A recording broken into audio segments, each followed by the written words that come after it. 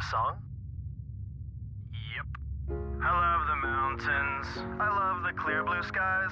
Discovery Channel is an American cable channel.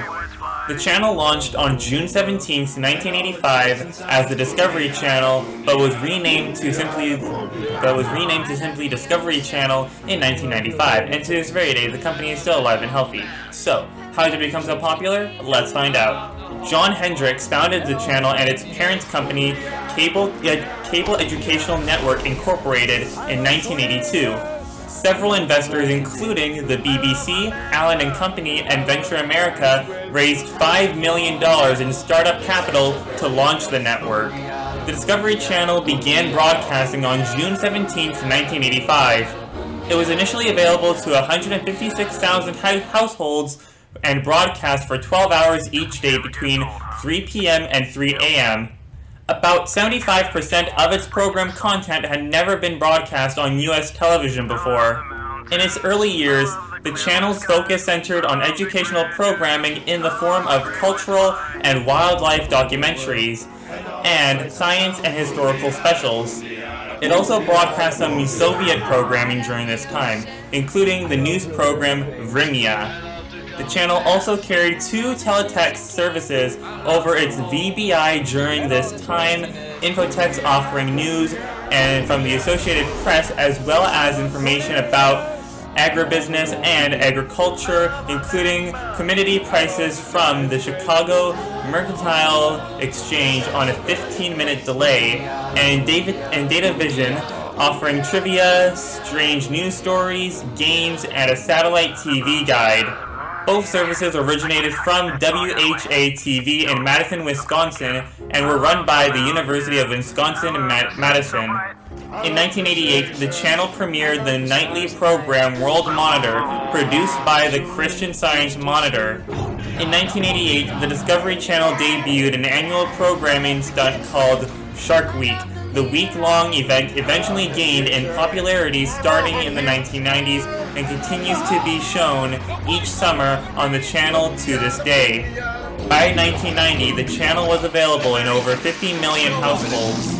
The channel began to shift its focus in the early 2000s to attract a broader audience by incorporating more reality-based series focusing on automotive, occupations, and speculative investigation series. Through the refocused programming strategy proved popular, Discovery Channel's ratings began to decline by the middle of the decade. The drop in viewership was widely attributed to an over-reliance on a few hit series such as Monster Garage and American Chopper. Some critics said such shows strayed from Discovery's intention of providing more educationally based shows aimed at helping viewers learn about the world around them. In 2005, Discovery changed its programming focus to include more popular science and historical themes. The network's ratings eventually recovered in 2006. On January 4, 2006, Discovery Communications announced anchor Ted Koppel, executive producer Tom Betteg, and eight other former staff members from the ABC News magazine Nightline were joining Discovery Channel. The network was nominated for 7 Primetime Emmy Awards that year for shows including The Flight That Fought Back, a documentary about the hijacking and the United Airlines Flight 93 and during the terrorist attacks of September 11, 2001, and Deadliest Catch, a reality series about a group of seafood fishermen.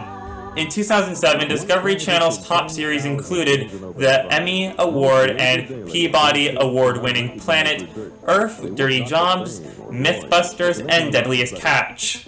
Discovery Channel's 2008 lineup included Fight Quest and Smash Lab. On September 1st, 2010, 43-year-old James J. Lee entered the Discovery Communications headquarters in Silver Spring, Maryland, armed with a handgun. Lee fired at least 1 shot and held several employees hostage. He was later shot dead by police. Lee had published criticisms of the network at SaveThePlanetProtest.com. In December 2015, Discovery Communications launched its TV Everywhere service, Discovery Go, which features live and video on-demand content from Discovery Channel and 8 of its sister networks. And there's the history of Discovery Channel. How did it become so popular? Well, I think when they won those Emmy Awards, I think that's how they became very popular, because those shows were very popular at the time when those Emmy Awards were basically given out.